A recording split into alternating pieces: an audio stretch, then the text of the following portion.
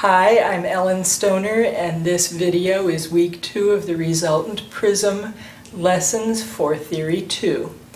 Last week we talked about the formula methods for converting PRISM that is not just up, down, in, and out into something that we can use to dot in the lens meter. So the first thing we're going to do, I've got 4 problems up here on the board and I'm going to get out of the way in a minute so you can see what they are. And the first thing I want you to do is write down these problems and then pause the video and use the formulas that we learned last week as a review of last week's work to write the answers to these problems in 180 and 360 notation. After you've done that, you're going to restart the video and I'm going to show you 2 other ways of finding those same answers without using formulas. So the first thing we're going to do is you're going to write down these 4 problems and then you're going to pause the video and work the 4 problems out.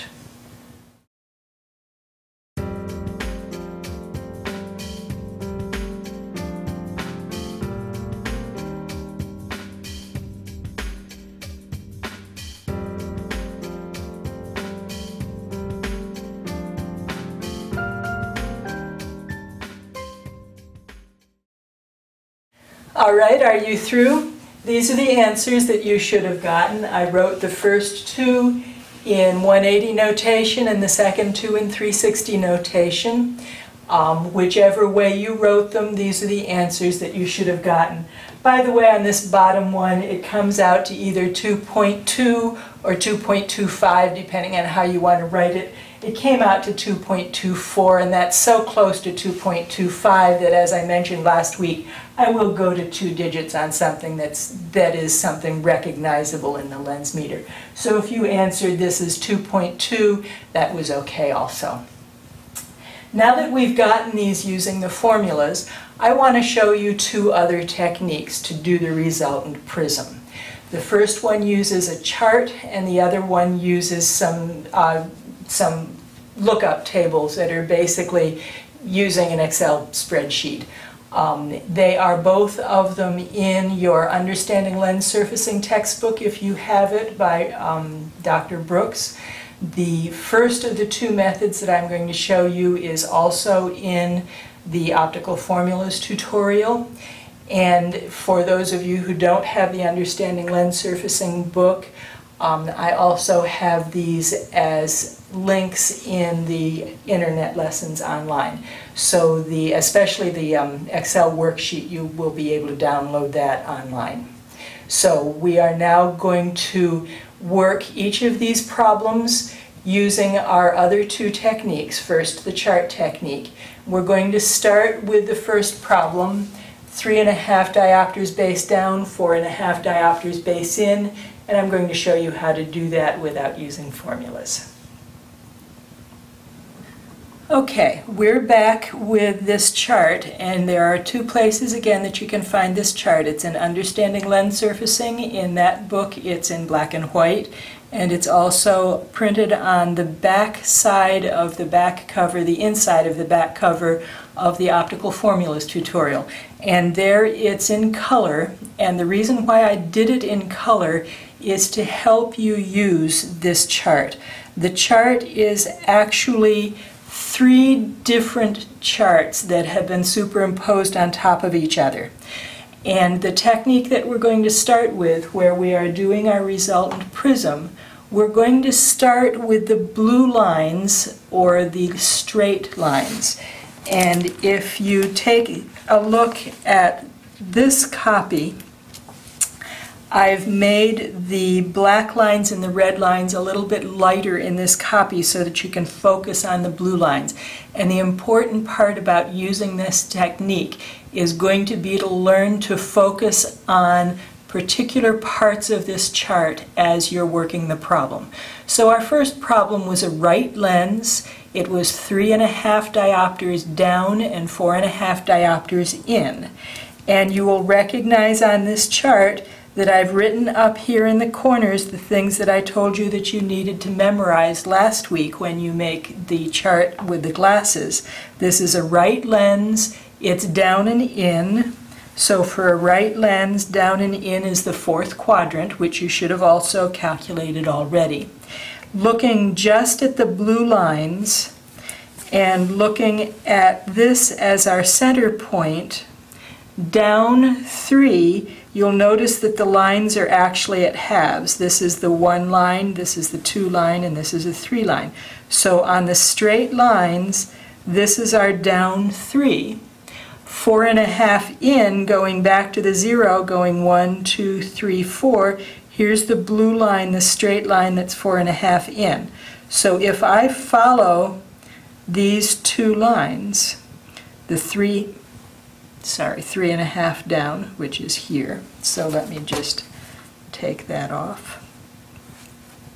The 3.5 down and the 4.5 in.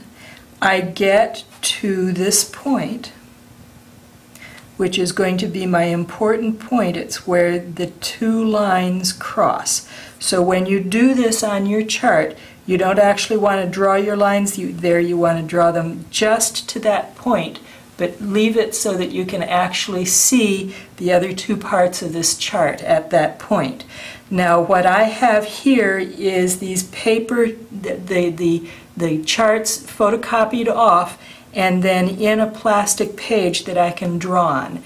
And I recommend that you do that for these exercises. I have been in wholesale labs where they have to check out Prism, that they literally have a chart like this pasted up on the wall in a plastic sleeve so someone can draw on it just the way I'm drawing on this one. Once you have used the blue lines to find your point, that's the actual point that we need. The second thing you're going to concentrate on is the red lines. So now you're still on one where all of the lines look the same.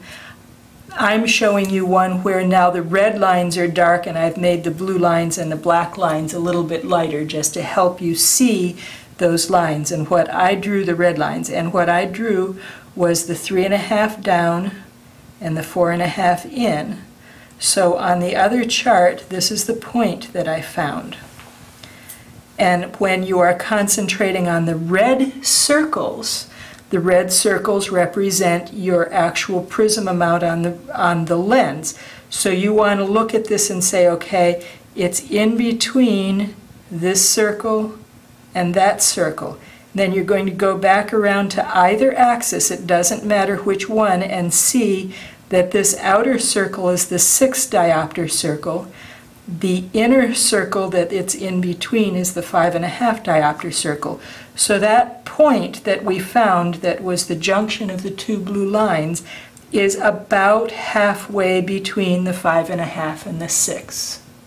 So this amount of prism is a little over 5.5. You could call it 5.75, you could call it 5.7.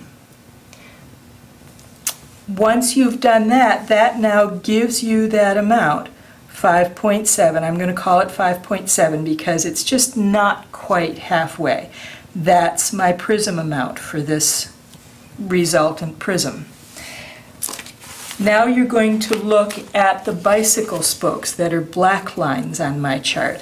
And again, on the original chart, this was 3.5 down and 4.5 in. And this was the point that we were looking at on that chart. And now I'm going to look at the bicycle spokes. And on the bicycle spokes, you're literally looking at that point to the center. And this is easiest to do if you take a ruler or a straight edge and literally have the straight edge going through the center and right through your point. And you're going to read a prism amount off of the side here. The one that you have in the textbook, in both of those textbooks, actually has little tick marks around the side, and each of those tick marks is 1 degree. I didn't reproduce the tick marks on this chart because it just made the chart too confusing for the camera. But you'll notice that this was above 320, and looking at it on those tick marks, it's about 322. If you're doing this on the chart that's in the book, it comes through just about at 322. So we have an axis of 322. If you are using the black and white version of this chart that's in Understanding Lens Surfacing, it's showing your 180 notation around the bottom, so it will be showing 142. If you're using the one that I did, it shows you both 180 and 360 notation. So you will be reading directly off of the chart the fact that this is either 322 or 142. So you got, from the red lines, you got the fact that the prism amount was 5.7. From the black bicycle spokes, you got the fact that your axis is either 322 when you're doing 360 notation or 142 when you're doing 120 notation. So you have here a visual representation of the resolving the prism from the 3.5 base down and the 4.5 base in to 5.7 diopters down and in at 142 or 5.7 diopters at 322. Now, I would like you to take the chart. In the instructions that you received before you got this video, you were told to make some photocopies of it or to put it in a plastic sleeve that you can draw on. And taking that second problem, which is a left lens, 1.5 base up and 0.25 base in, you should have determined that that was in quadrant 2. I would like you to first take your chart and find 1.5 up and 0.5 in on the chart on the blue lines, the straight lines. Then determine which ring it is on or between for the circles, and then determine which bicycle spoke it is for the axis. So we're going to pause for a moment for you to do that, and then come back again.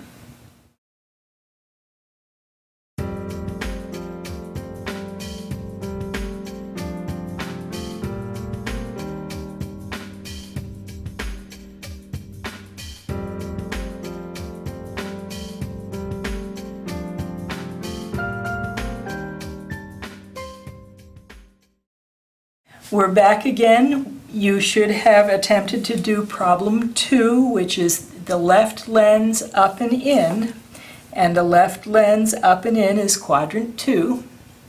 So we are now going to find the resultant prism for 1.5 up and 1/4 in for a left lens. I'm showing you now the chart that is in the formulas book. You will notice that when it's printed there in the book, I made the lines that are for full prism a little bit darker than the lines for half prism. I did the same thing for the rings, made the red rings that are a full prism amount a little bit darker than the rings that are half prism amount, just to try to help you see what you're doing with them. So we're doing 1.5 up and 1/4 in. Here is the line for 1.5 up. 1/4 in is going to be halfway between 0 and 1, so there's the line for 1/4 in, and I come 1/4 in and 1.5 up, and I get to this spot. So that's using the blue straight lines. I've found the spot that's the actual resultant prism. I'm now going to switch to the red lines, and you will see that this is very close to the 1.5 red line. It is just barely above that 1.5 line. I could call it 1.6. It looks to me like it's just barely up to possibly 1.6. If you did it with a formula, you already know it's 1.5. And I will tell you now that you will not get as accurate an answer using the chart as you will when you use the formulas. So when you're using the chart, if you're taking this class from me, if you are within 1/10, then I will say that your answer is correct. And the same will be with the axis. If your axis is within 1 degree, I will say that your answer is correct. And you will notice if you go take a look at the ANSI standards that the ANSI standards for prism is 1/3 of a diopter in amount of prism, and ANSI actually does not have a standard for axis on prism. They do for cylinder axis, but not for prism axis. So 1/10 for my class, 1/10 in prism is acceptable and 1 degree is acceptable. If you are taking this class from someone other than me, then you need to check with your instructor to find out what your instructor's tolerance will be on these. So at this point I would accept 1.5 or 1.6 for this point. That's on the red line. I am now going to hold a straight edge to this, going from the center and through that point. And I'm going to read where it is here off the top. And lining that up a little more carefully.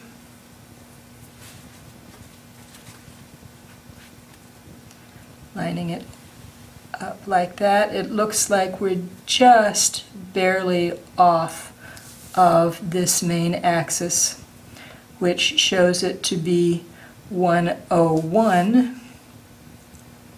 And I had it at 99 when I did it with the formulas. So let's just try that again. Well, it really just goes right along the 100 axis. And again, this is not the most accurate way of doing it. The formula is the most accurate. But I'm going to say that that really looks like it goes right along that 100 axis. So I would probably have read this as 1.6 diopters at 100. And that is the way I would have done that second problem using this chart. Moving on to the third problem. The third one is in quadrant 3.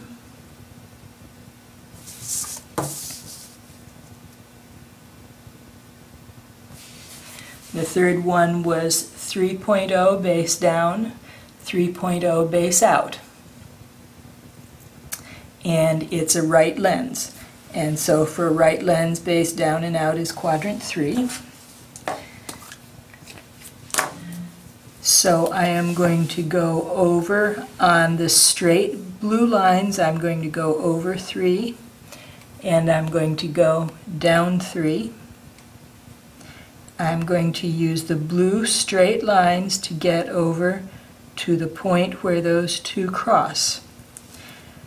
Looking now at the red circles, the point where those two crossed looks like it's right halfway between these two circles. This circle is the 4, that's the 4.5, so I would say this is 4 1/4. And if you did it with the formulas, you know that it's 4.2, so my 4 1/4, I would have written it as 4.25. And then using a straight edge, going from the center through the circle, in this case, you see that the point that I circled is just right on this axis line, and that axis line is the 225 or the 45. So I would have written from, using it from this chart, I would have written that as 4.25 at 225, or right lens, base down and out at 45. I would like you to notice something, and what I want you to notice is that on each of these charts I've made this line that is half of the quadrant a little bit darker and a little bit longer. If your in and out or up and down are exactly equal, then you are always going to be on that line that exactly splits the quadrant in half. If you are above that line, then your up or down is bigger than your in and out. If you are below that line, your in and out is bigger than your up and down. And that's another way for you to look at reasonableness when you are doing these problems. is to notice whether your up and down is the larger of the two numbers or whether the in or out is the larger of the two numbers. If your up and down is larger, then it is going to be in this upper half or lower half. If the in and out is larger, then it's going to be on the horizontal side of your 45 or 135 meridian. Going to the fourth problem, which was 2 diopters base up, 1 diopter base out for a left lens. The left lens up and out is quadrant 1. I'm going to go up 2, and I'm going to go out 1, and on the blue or straight lines, I'm going to come to this crossing point on those lines. Looking at the red rings, that looks to me like it's halfway between the 2 and the 2.5, so I would call it 2 1/4.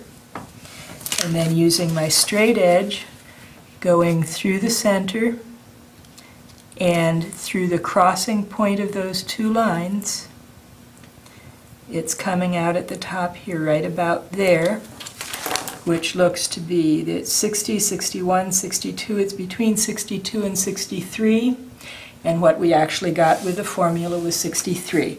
So I would accept for this 2 1/4. I would have also accepted 2.2 or 2.3. And then for the axis, either 62 or 63.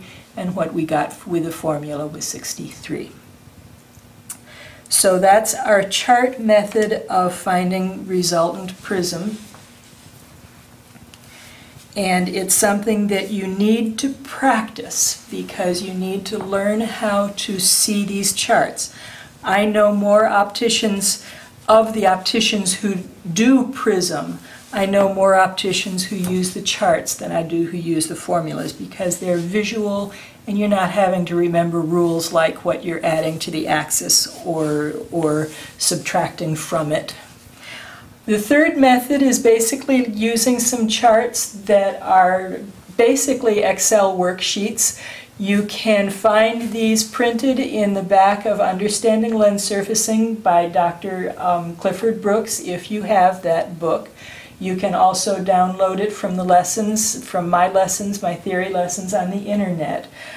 If you can't do either one of those and you want to try this method and you know someone who knows how to do an Excel worksheet, it's a very easy chart to do because it's simply using the formulas.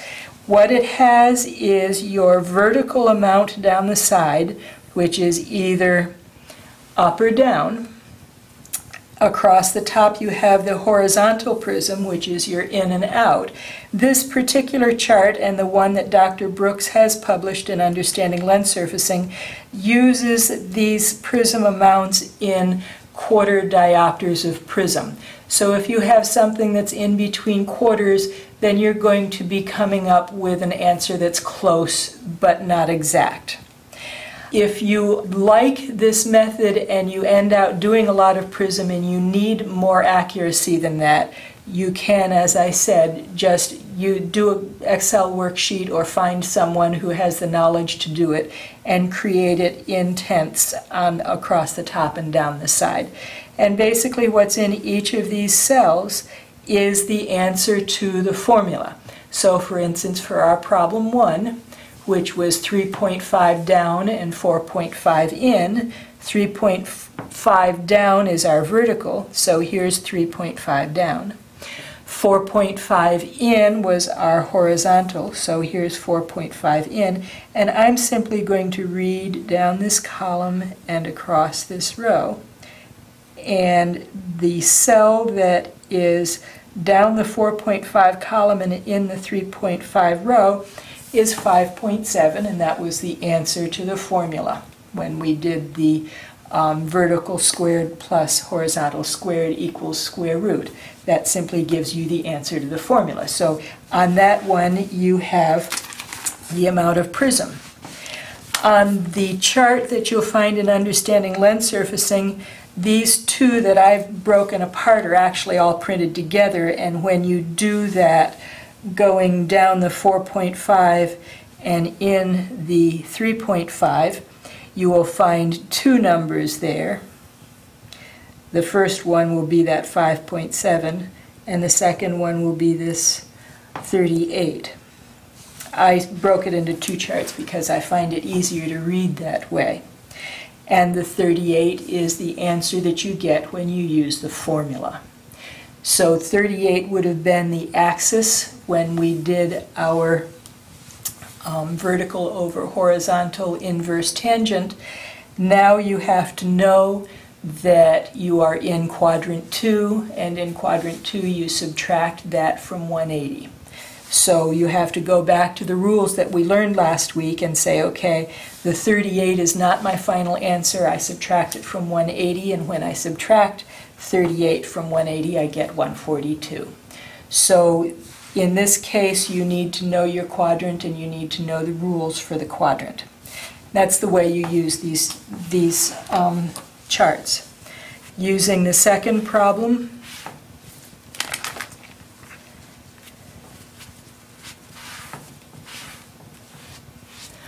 the second one was 1.5 up and 1/4 in.